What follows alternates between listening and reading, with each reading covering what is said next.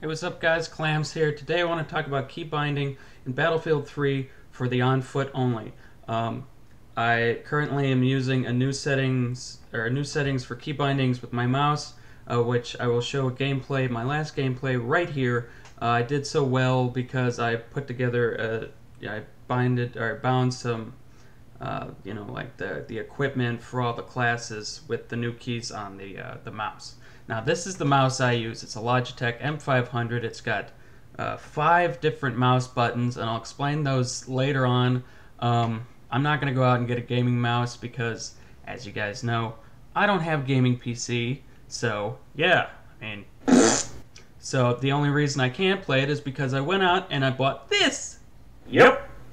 So on with the key bindings. Okay, so the scrolling mouse, that's mouse 3, the button. The one on the front, or in the front on the side, that's mouse 4, and in the back on the side, that's mouse 5.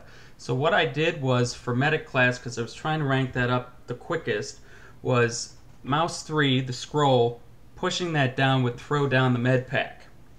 Pushing the front side button, that would bring out the defibrillators. And then pushing the back the back side button would bring out my primary weapon. So if I wanted to use my pistol, all I had to do was scroll down with the scroll, and that would bring out my my sidearm. So that seemed to be the fastest and easiest way for me to do it, instead of fumbling around on the keyboard pressing 1 through 5. Because you're trying to push WASD to move around, and then you got to move up and use your fingers to push 1 through 5 to get your equipment out. And I found that to be quite obnoxious. So yeah, that's my advice to you if you're playing on PC and you want to go out and buy a mouse like this. They're really cheap. It's $20–25. The Logitech M500, if I recall. But if you want, you can go out and buy a gaming mouse if you want. It's all up to you. But this really helped me out during gameplay.